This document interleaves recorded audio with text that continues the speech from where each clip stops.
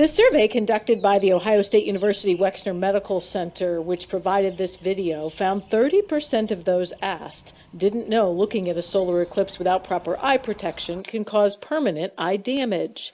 When it comes to total solar eclipse, even though the sun's going to be mostly blocked, there are still UV rays coming down, and so if you look directly into them, it can damage your retina.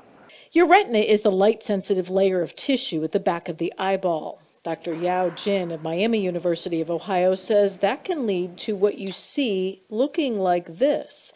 It dims the central vision. Dr. Jin says it's one of the reasons eclipse glasses with this seal of approval from an approved vendor are needed to view the eclipse. A lot of counterfeits are floating around, and if you happen to accidentally buy one of the counterfeits, you would not be able to tell that they're counterfeits. And when you put them on and look at the sun, they will offer little to no protection, and you might actually end up with the solar eclipse burned onto your retina.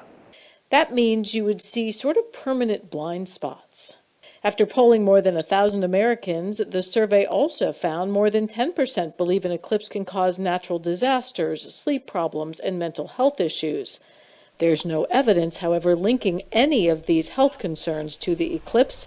The only weather change expected, according to NOAA, is a drop in temperature, while the sun is concealed by the moon.